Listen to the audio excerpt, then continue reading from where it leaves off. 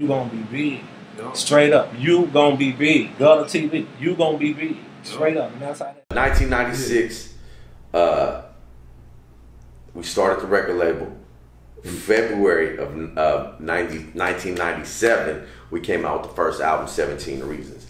So this year, actually, like, what we at? February, what, like 25th, somewhere around 28th? Where we at? Well, no, March? we in March. Shit, okay. Well, right now, it's like damn near 20 years. Yeah. Man. It's like right there. So look, so the one of the first projects you put out was 17 Reasons. Right.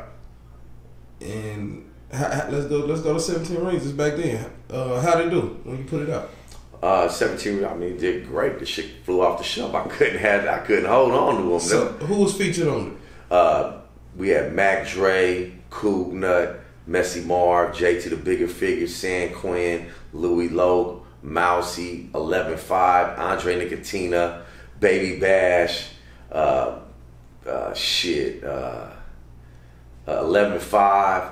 okay. Coog Nut, Ballhead Rick, Selsky, Be Legit. Ooh. You know what I'm saying? Okay, look. Big Mac. Let's say this.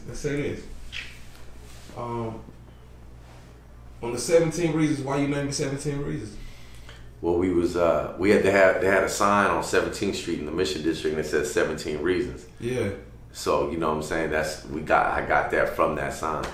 And, you know, it just was, it stood out. Plus, you know, the reason 17 in the clip, you know, 16 in the clip and one in the chamber for the gun. Well, that's cool. You feel me? So it just kind of went well. And when I said it and I seen it, it just meshed well with what was going on. You know what I'm saying? 17 Reasons. Yeah.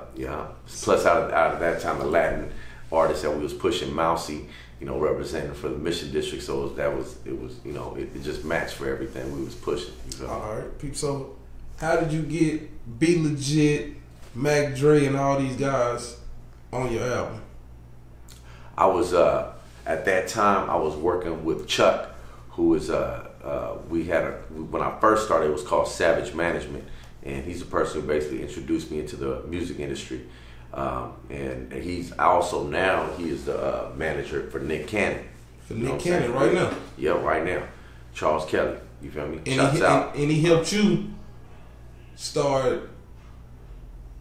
He helped you get. He introduced me into the music business. Basically, we both became Godfather at the same time to the same godson. And I basically had a bunch of money. I'm sitting in a motherfucking drug program. I had a bunch of bread just sitting there, and I'm like thinking, okay, I was gonna start a Starbucks. You know what I'm saying? And I had met him. I forgot, you know, through my cousin, and we started chopping up. He said, "Man, you know, invest in this rap shit." You feel me? Yeah. So I'm like, shit, okay, you know, I always like music, but you know, so I made my first couple songs with him, you know, and the first 2 songs I was addicted. I made 2 songs of seeing how the studio worked. I had no idea, talking about no idea how you make a record. Now, you know, there's a studio, you gotta buy these big ass reels. Yeah. They huge reels. At that time they had the 442s, you know, or you had to buy the little reels with, you know. Long story short is, I didn't even know that they came like that. Anyway, you know, we made the first few songs, and you know, then we started coming up with the concept we're gonna make a compilation, and we started getting into the compilation, and he actually introduced me to a few of the key artists in the Bay Area, and got me going and got me on my journey. You know what I'm saying? And then you know, with the help of San Quinn at the same time. And JT the Bigger Figure, you feel me? They all pretty much were the circle I was working with. Messy Marv, JT, San Quinn. All right, let's say this.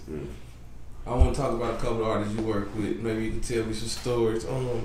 I got stories, man. I see JT the Bigger Figure. He all over Africa now, right now. JT keep doing it. JT was putting out movies. He was this, that. Yeah, he been a hustler like that. He always been. Ever since I met Jay, from we was young. You know what I'm saying?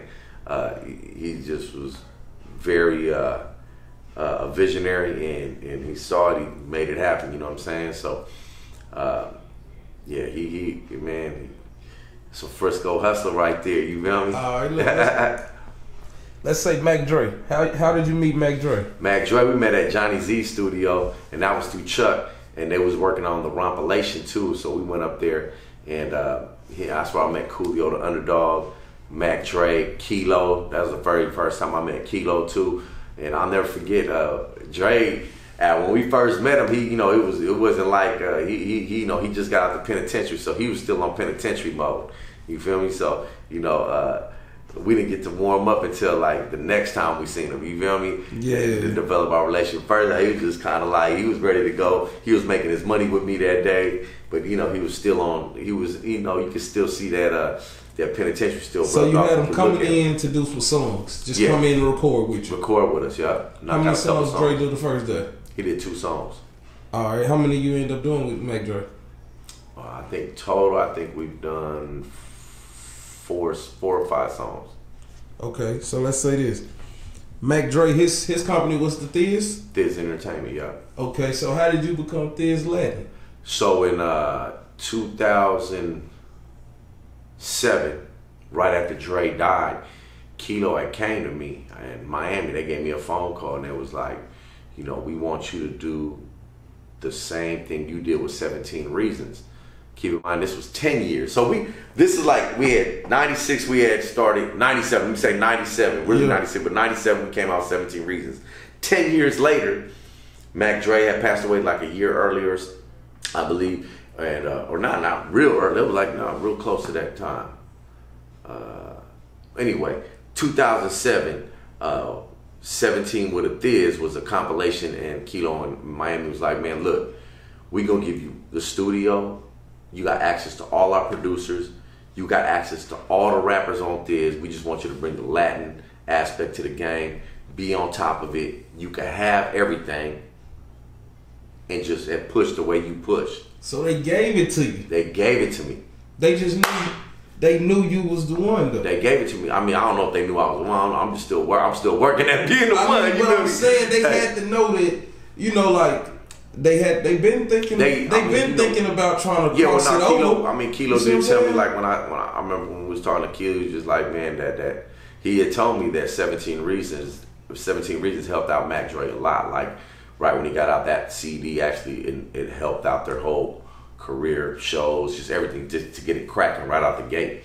And that him and Mac Dre, that Mac had a lot of love for him, you know what I'm saying? Can you tell me this? Peep this. I got a picture of Mac Dre hanging up in my office. Mm-hmm. And I got it because I'm a big hip-hop music fan. Mm-hmm. And the people in the Bay and all over the hip-hop industry, they show Mac Dre the utmost respect. Like he got the crazy respect. Yeah. But tell me this. Tell me a good reason for why I got him hanging on my wall. Can you tell me something good about Mac Dre that make me know that's why he hanging on my wall? That he was a real motherfucker. He was the real cat. The way he was, it was what it is. He was a real motherfucker.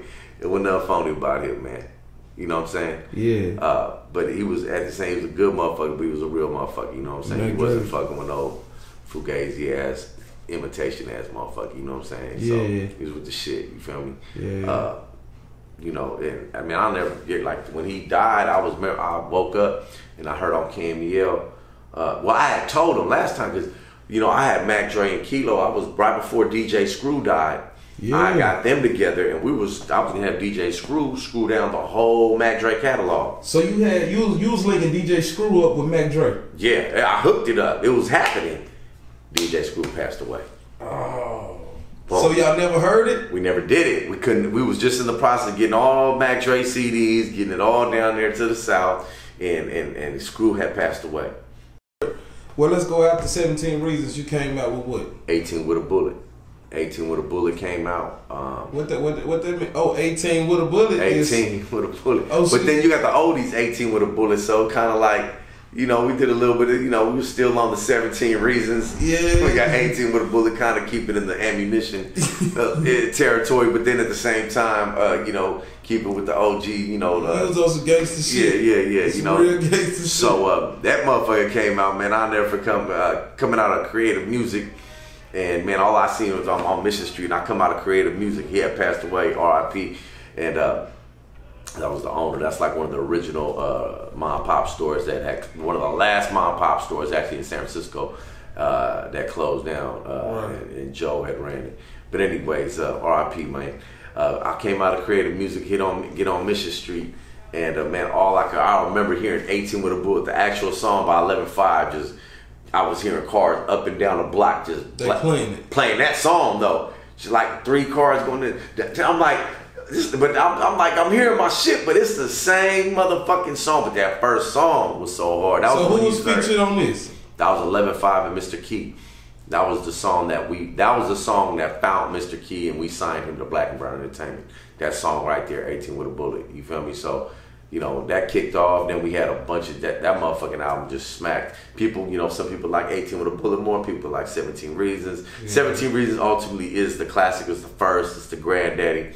Yeah. But 18 Bullets is right there with it. Do you mind telling us how many records they sold? Well, 17 Reasons were almost at 400,000 right now, and I believe 18 with a Bullet was like at 366,000 SoundScan. Damn. And they still going, but it ain't going like how. So you like almost at 1 million sold? Yeah.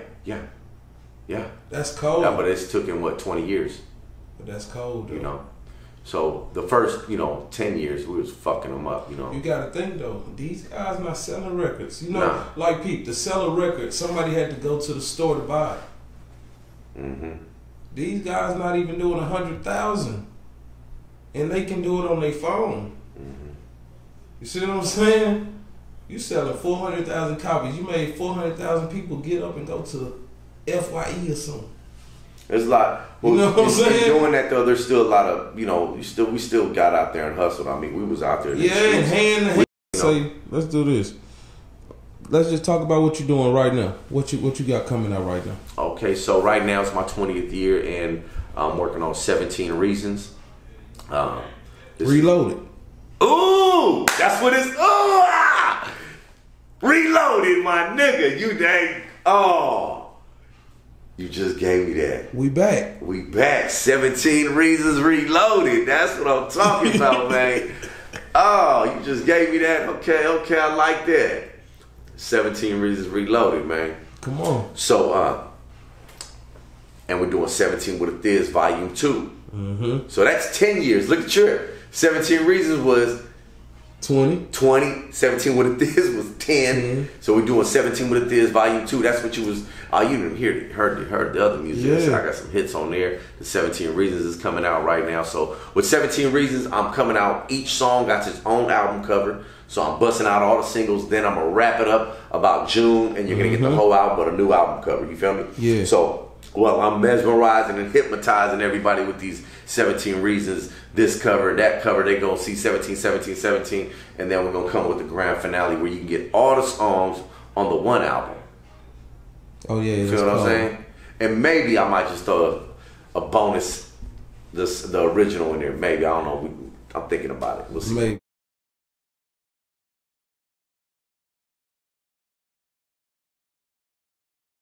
You gonna be big.